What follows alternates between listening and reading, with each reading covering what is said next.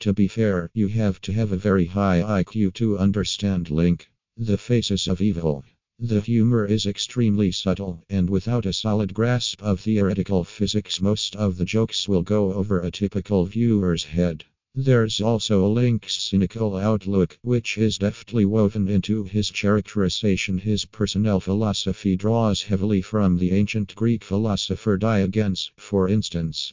The fans understand this stuff. They have the intellectual capacity to truly appreciate the depths of these jokes, to realize that they are not just funny, they say something deep about life. As a consequence, people who dislike Link, the Faces of Evil, truly are idiots. Of course, they wouldn't appreciate, for instance, the humor in Link's cynical catchphrase "Gee, it sure is boring around here," which itself is a cryptic reference to Turgenev's Russian epic Fathers and Sons.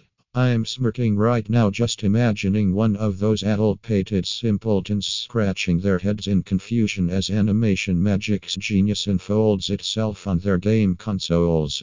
What fools, how I pity them. And yes, by the way, I do have a CDI Link tattoo. And no, you cannot see it.